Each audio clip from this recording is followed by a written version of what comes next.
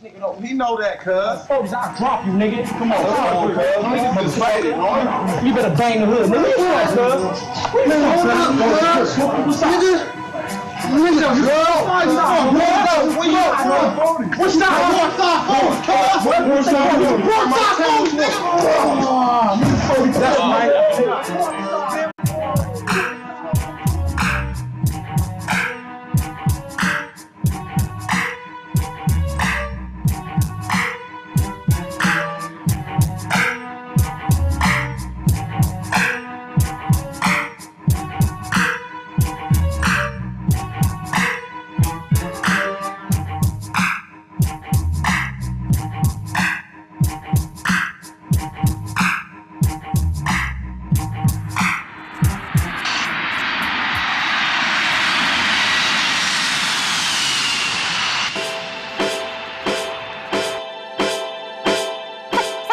From the flatlands, highly advanced. Check out the sound. From the flatlands, highly advanced. Check out the sound. Flatlands, highly advanced. Check out the sound. From the flatlands, highly advanced. That's it, that's all solo, single, no more, no less. It's one rule. Who's in the game? Y'all never guessed it. Laws laid, the rules made, don't ever test it. But I have something to say to you about the fact that I want to defend myself. Since 1994, over 10,000 people have lost their lives to gang violence in Los Angeles alone. Bloods and Crips, two of the most well-known street gangs, have menaced the streets of LA with drugs, guns, and murder for over 25 years, despite their positive pro-black origins.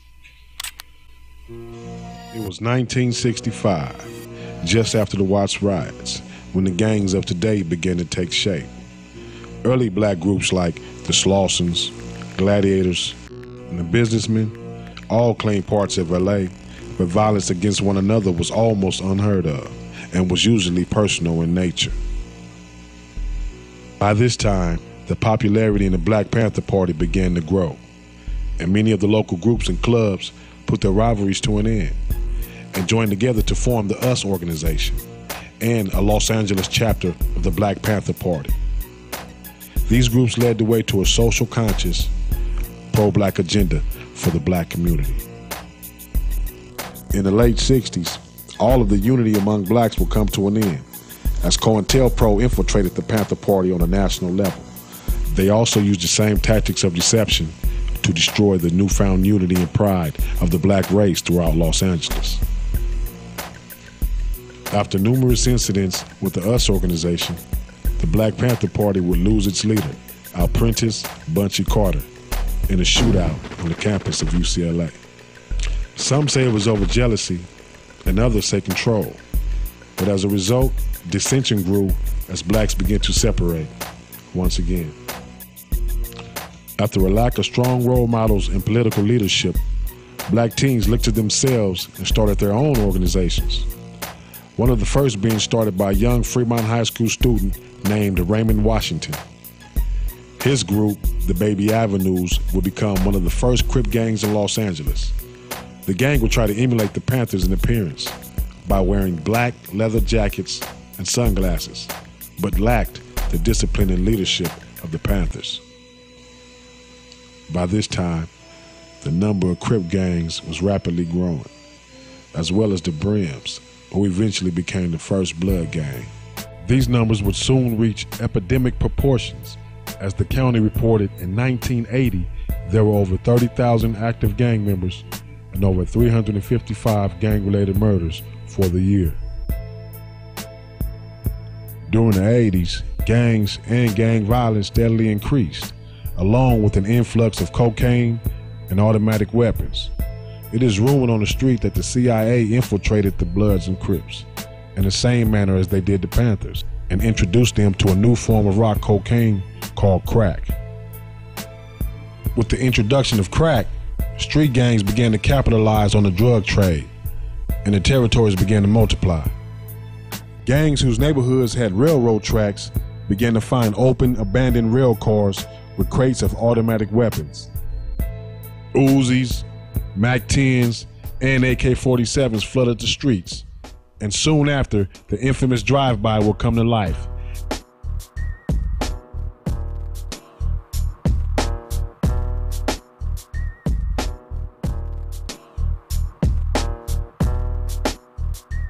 How ironic that nearly 20 years after the fall of the Black Panther Party, an organization deeply rooted with the pro-black social conscience that provided meals to the children of the community and gave young black males positive role models and a sense of pride. Would we see the same generation of children from the Panthers era grow to start their own organization slated with a mission of murder, mayhem, and money, blindly manipulated by the same tactics as the Panthers and other pro-black organizations before them, but bent more toward a divide and conquer mentality? This mentality has to date been responsible for over 15,000 murders and the recruitment of over 175,000 gang members in Los Angeles County and an estimated 650,000 nationwide. Despite these facts, young African-American males and females are still joining gangs at an alarming rate of nearly 10 to 20 per day. Why? Why do we join gangs? Why do we as young men and women gangbang? We set out to find an answer.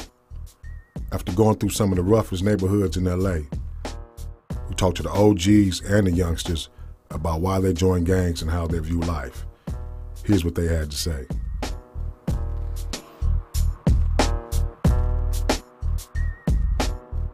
It's just shit, something just happened. When did you start banging, man? And that shit, it wasn't like no question of when a nigga was gonna start. That shit for me, that shit just like handed down. Everybody you seeing before and after me, this shit just like a culture, a religion, just like you born, like here you go.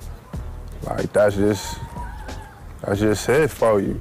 It's just handed. Like now it wasn't even when you start, it just activities. You know what I mean? When did you start banging? Shit, I was born in this shit, really. I was really born in gang banging, man. I come from the East. I ain't gonna say I gang bang out the womb, but you know what I'm saying? You adapt different lifestyles, you know what I'm saying? Everybody got some kind of gang bang formality. Rather, if you go to college, you go to school, you know, I just choose to do some, you know, just some street stuff. That's just how I was raised. 78, for sure. Crip. You know, they was hanging out all night. Mama wasn't saying shit to him, smoking weed, coming in the house and shit, doing what the fuck he wanted to do. Like, that was the life to do. You in the streets, you doing what the fuck you want to do. You come home with fresh shit every day. Shit. What else there to do? Man, the shit chose me, you know what I mean? I didn't, you know, it's just some shit, just, you know, man, it happened like that. Nigga was in the herd, you know what I mean? Just, whoa, man. Next thing, you're a part of that shit. You just grew up in the environment from the block. I was born and raised on the block like that. It just happened from the turf. Back during them times, it was just, you know, we all going to school together, we living in the same neighborhood, hanging out together, and it just, that became my second family instead of my home family.